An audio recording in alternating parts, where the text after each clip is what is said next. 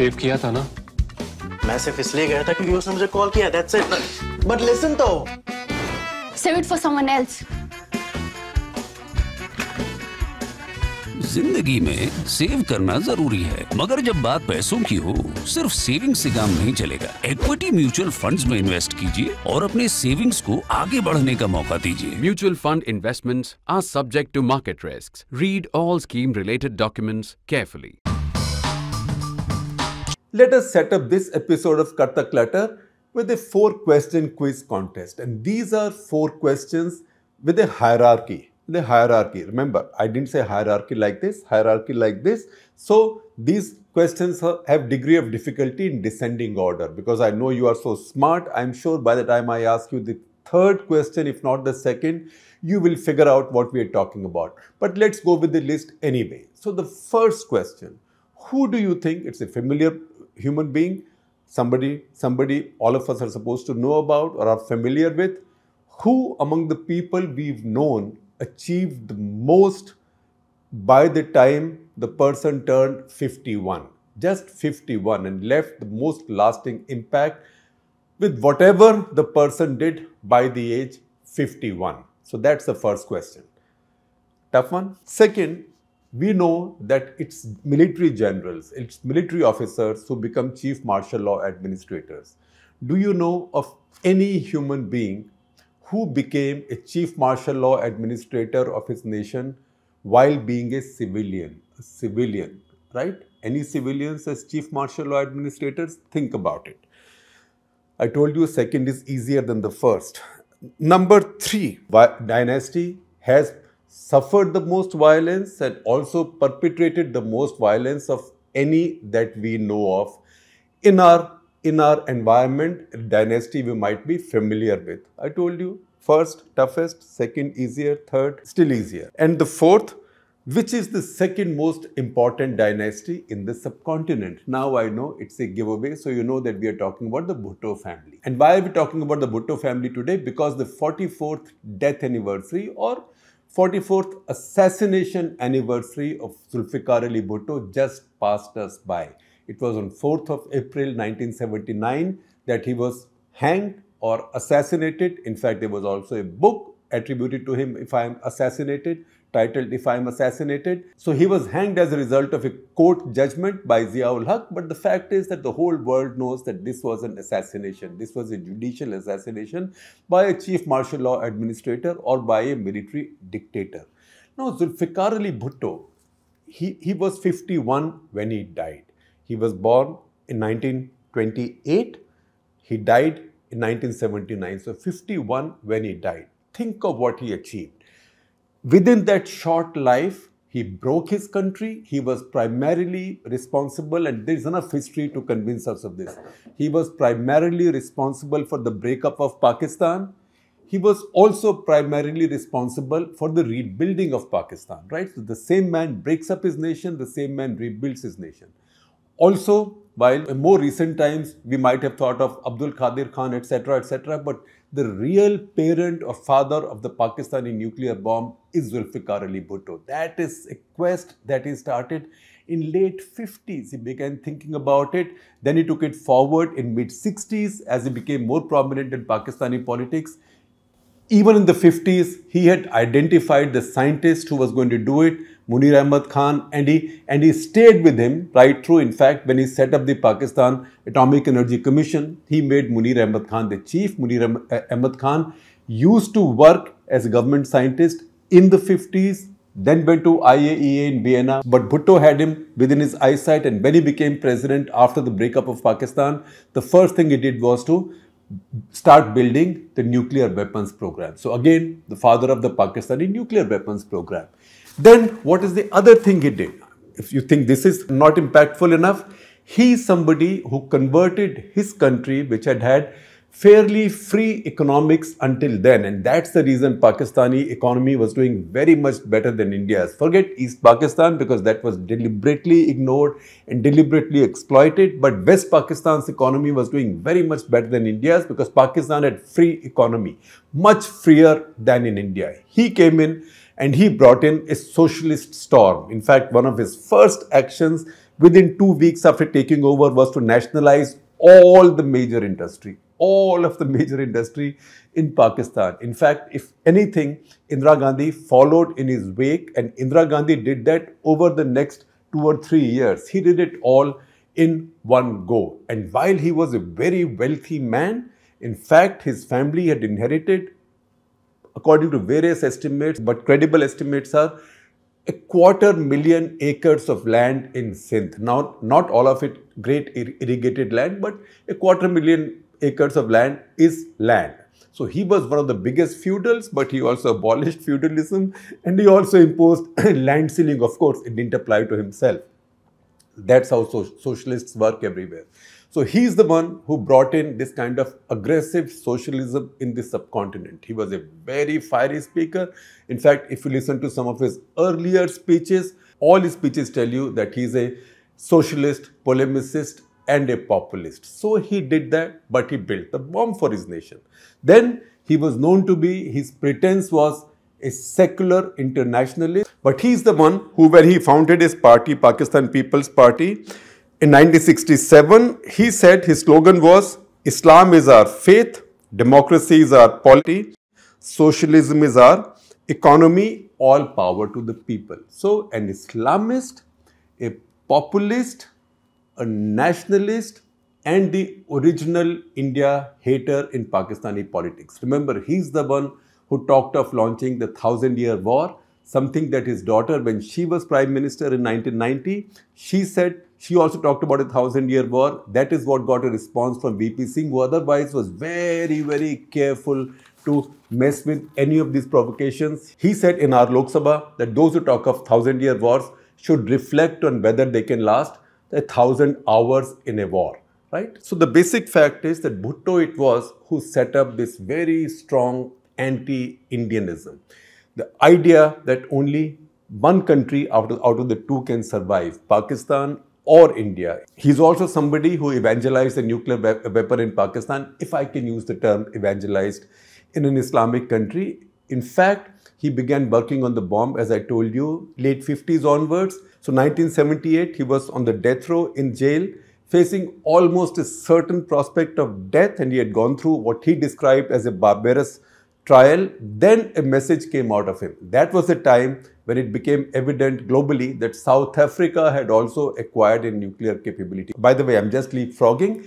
When South Africa gave up apartheid, that was also the time that South Africa's outgoing apartheid government gave up its nuclear weapons and nuclear capability. Anyway, going back to 1978, Bhutto in jail, when news came out that South Africa also had the bomb now, the word went out from jail on his behalf that Christian, South Africa, Jewish, Israel and Hindu, India, these civilizations had acquired the bomb. And it's a matter of time before the Islamic civilization will also acquire the bomb. In fact, he said Islam cannot remain without it, and this is about to change. Now you said socialist, internationalist, secular, modern. So the party he founded, which his son-in-law, that is Asif Ali Zardari, and his grandson Bilawal Bhutto run now, that still swears by this same internationalism, liberal, socialism, etc., etc.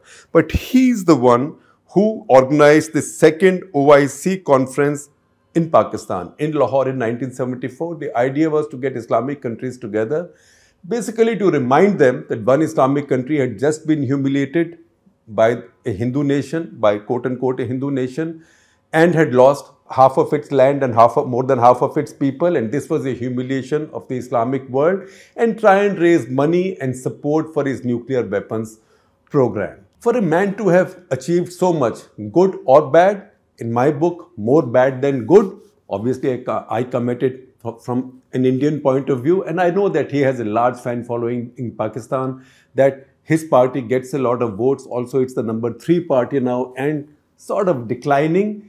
But yet, I would say he's done more damage to Pakistan than many other Pakistanis. In fact, as much damage as Pakistani dictators.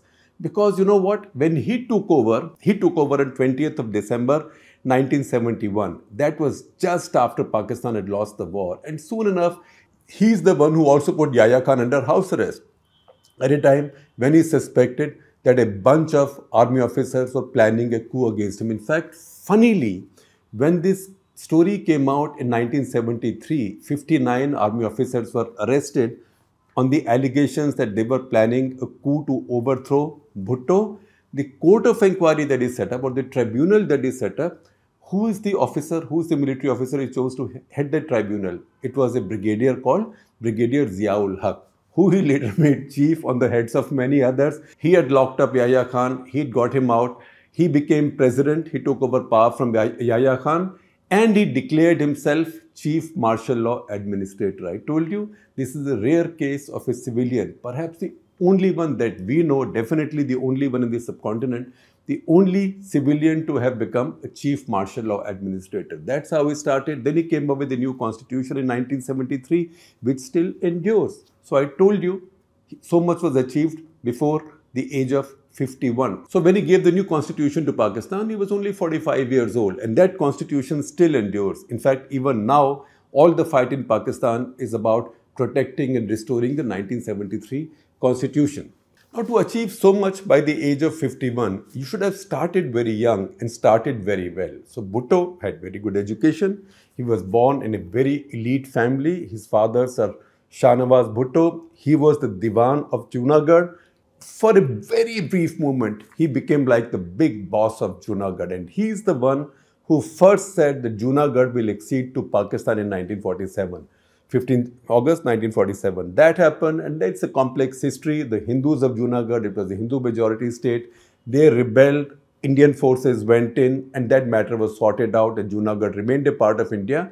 But his father and he and the family left Pakistan very bitterly. Before that, he had gone to college and school in Mumbai. In fact, he had gone to Cathedral John Cannon and St. Xavier's, and then he went to University of Southern California, Berkeley, and Oxford. So he had top education. He also taught at University of Southampton for some time.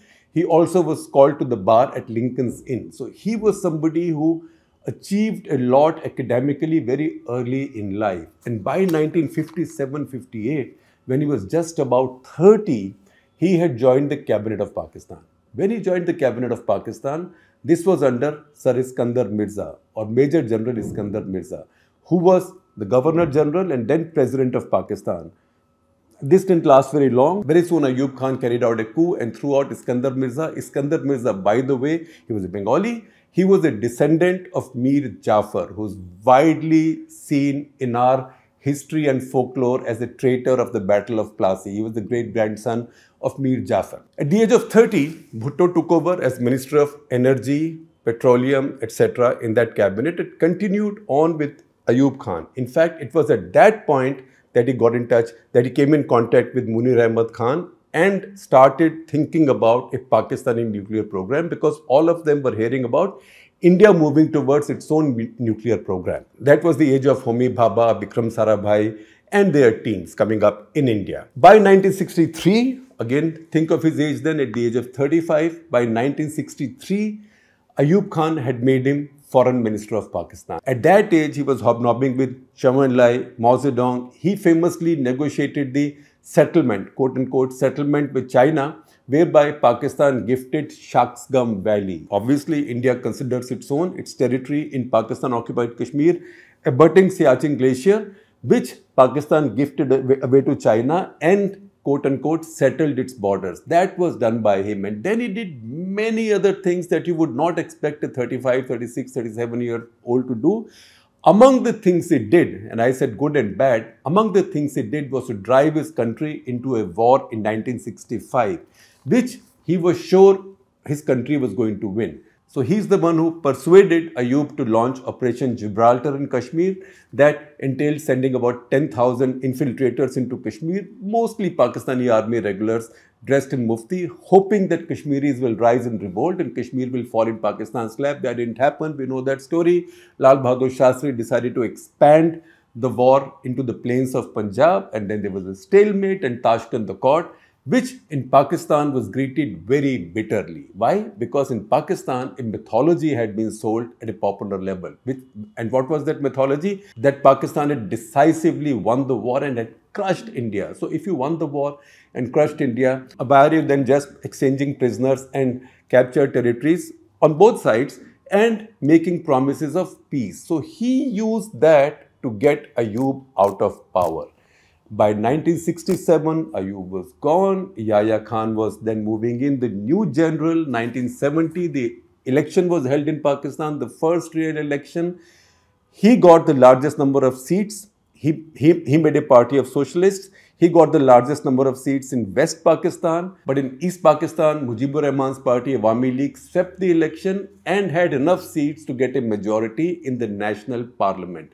That he did not want. He was under no circumstances, no matter what democracy did, although he said we believe in Islam, democracy and socialism, whatever democracy did, he wasn't going to let a Bengali become the Prime Minister of Pakistan. And that is what led to the crackdown in East Pakistan on 25th of March 1971, leading to the war later in that year and creation of Bangladesh. So historians have different views and historians blame various people and various leaders, including Yahya Khan, for the creation of Bangladesh. Yahya Khan was the President of Pakistan and Chief Martial Law Administrator, under whose orders the army carried out those atrocities in East Pakistan and under whose command the army lost that war. But the fact is that if you see history, it was Bhutto and his politics and ambition that caused it. Yahya Khan, he was detained by Bhutto on the charges of trying to plot a coup against him. After Zia carried out a coup against Bhutto on 5th of July 1977, Yahya Khan was released. On his release, he said, and I quote him, "It was Bhutto, not Mujib in Pakistan. His rejection of Mujibur Rahman's 6-point charter, his stubbornness, all of this riled up the Bengalis and the country broke up." So we've now given you a quick and abridged balance sheet of a remarkable person's life, of a remarkable life, who achieved so much, achieved by the age of 51. So for somebody who died a violent death at 51, it's a lot of achievement. Lot of achievement of lasting value, of lasting impact, particularly also given the fact that last 2 years of his life he just spent in jail, not being able to do anything except some writing which was smuggled out of there by his loyalists and his lawyers. But you know what? He created a legacy of violence that did not spare him and his family. It's continued to bedevil his dynasty as well. So he formed the second most important dynasty in the subcontinent, in the sense that the dynasty continues in the third generation and is still a dynasty of consequence in Pakistani politics, in Pakistani personal life. Even the current government in Pakistan is a government of two parties. The second major party there, the first is Pakistan Muslim League Nawaz Sharif's party, and the second is Pakistan People's Party, which is now represented in the cabinet by his grandson, who's the foreign minister, and who, just like his mother, his late mother, and his grandfather, speaks the nastiest lines on India. The line that Bilawal Bhutto has spoken about India at the UN and elsewhere, you haven't seen any other member of this ruling coalition, including the Prime Minister, speak in any place. So he continues on with that legacy. The fact, however, is that this dynasty has also suffered a great deal of violence. So just as we say in India, the Gandhi dynasty has seen 2 assassinations, Indira Gandhi and Rajiv Gandhi. Okay, Sanjay Gandhi died early, but he died in an accident. Look at the Bhutto dynasty. Zulfikar Ali Bhutto was killed at 51. His daughter Benazir was assassinated at 60. Of his 2 sons, one, Shahnawaz, was killed at 26, obviously assassinated in Nice in south of France. The killer could never be caught. In fact, his wife was under arrest, detention for some time by the French police. She was suspected. The Pakistani media, which was controlled by Ziaul Haq at that point, said that he died of a drug overdose, but nobody quite knows how he died. But he was assassinated at the age of just 26. And his brother, Murtaza, was then killed at the age of 42, again assassinated, although the pretense was that he was killed in a police encounter in Karachi. So at least on that unfortunate metric, you could say that this is the most remarkable dynasty, or the number 1 dynasty in the subcontinent, because it has suffered the most violence for any other. Now, before I let you go, since we are talking about the Bhutto dynasty and Zulfikar Ali Bhutto, among the most quoted, the most famous or infamous lines of Bhutto, in fact, there is competition, 1,000-year war. And the second one is, we'll eat grass, but we'll make the bomb. So I'll go by the second one. We'll eat grass, but make the bomb. Because Pakistan did take that route. What's happened with Pakistan? Pakistan got the bomb. But today there is a situation where you see these riots at centers where free wheat flour is being distributed. So I'm not saying people are eating grass, but this also underlines the perils of building your ideology, your foreign policy, your strategic outlook, but more importantly, your domestic electoral politics, populist politics, also a single point negative agenda. In this case, anti-Indianism and this relentless, insatiable urge to take revenge on India. We'll eat grass and make the bomb. A 1,000-year war with India. These endure because these are so polarizing for us in India as well. But remember, one more slogan that he created also carries on sort of in an everlasting way, and that is roti, kapda aur makan. So he defined his socialism in terms of roti, kapda or makan. That is food, clothing and shelter, and that is something which found a positive buzz in India as well. So even during Mrs. Gandhi's socialist days, that was the slogan. And whatever generation you are, you might remember that there was a film, big super hit film that Manoj Kumar made that was called Roti, Kapda aur Makan on a similar theme in early 70s.